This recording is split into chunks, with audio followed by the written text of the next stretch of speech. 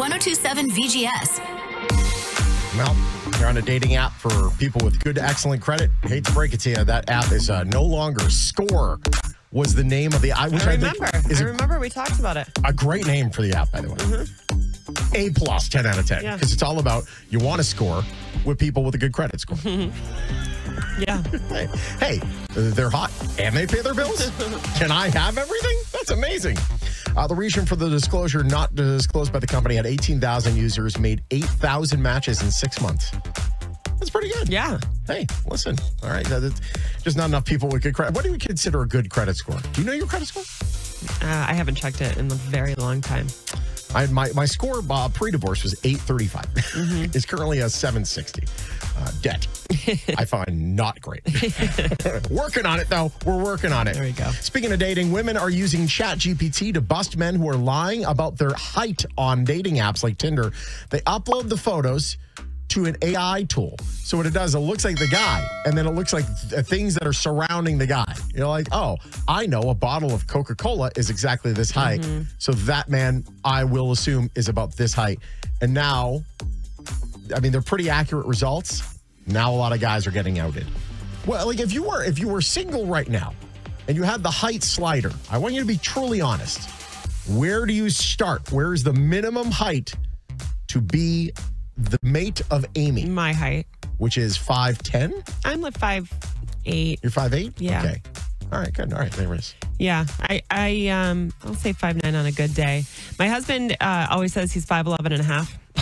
Honest to God, 5 years old. I hit 5'11" and a half. That's exactly what I did. Yeah. I was starting to write 6 feet, and I stopped growing. I'm like, you son. I know. So mad. I know. Yeah, I think because I don't do heels, but like if I did wear heels a lot, I think guys are more self-conscious about being with somebody that's taller than, right? I mean, I wouldn't care if somebody was shorter than me. I've been with someone taller, and then they wore heels too.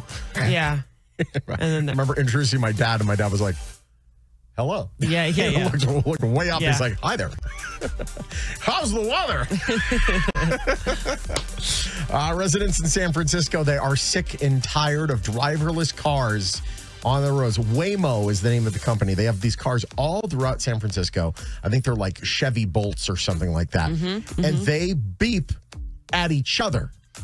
Folks. So they honk day and night. They just they run away from police. Like they cannot. And they found a way to stop these cars. You take a traffic cone, you put it right on their hood, they stop. Wow. They put on their flashers, they are deactivated. Again, a friend of mine was just in San Francisco and recorded getting a ride by one of these, and it just looks eerie. I'm all set. No. I'm all set. I do not want this. I don't want this. No. Again, I've said, everyone get your sledgehammers. And when I say the words Farfignugan, you just start hitting everything that's in a computer. Yeah. And there we go. We're going to go back to the Stone Age, but just for a little bit. Just so everyone knows who's the boss. Exactly. The University of Sherbrooke found that the more time toddlers spend on tablets, the more likely they are to have outbursts. Researchers found a link between screen time and emotional regulation in young children. And I'm just thinking, like, Colin didn't get as much screen time as Mario, but Mario's like, a little more fiery. He gets a little more tood. I completely agree. Yeah. And that's why we just take it away during the week, because then I don't have to say, okay, you're done with it, because then when you take it away, the meltdown happens. So we just say Monday or Sunday night at a certain time to Friday when you're home from school, you can't even see it. There's no tablet between at all? No. Wow. No weekdays, because when we would have to take, okay, you've been on it an hour, your time is up. He throws himself on the ground. And I'm like, bro, not happening. So we just had to put it. It's easier for us just to take it away for the week. I had to walk in to see Colin having an absolute rage fest over Geometry Dash. Like, he's raging on this tablet. And I'm like, bro, we got to take this away from him. This is bad behavior. There's a reason I bought him an Android tablet, though.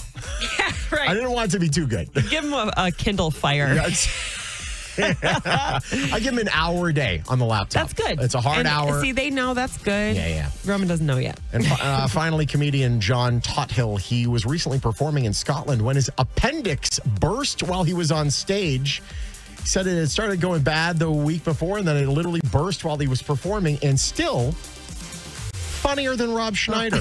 Right, exactly. Literally anything, actually. If you just stood there silent, a mute comedian, funnier than Rob Schneider.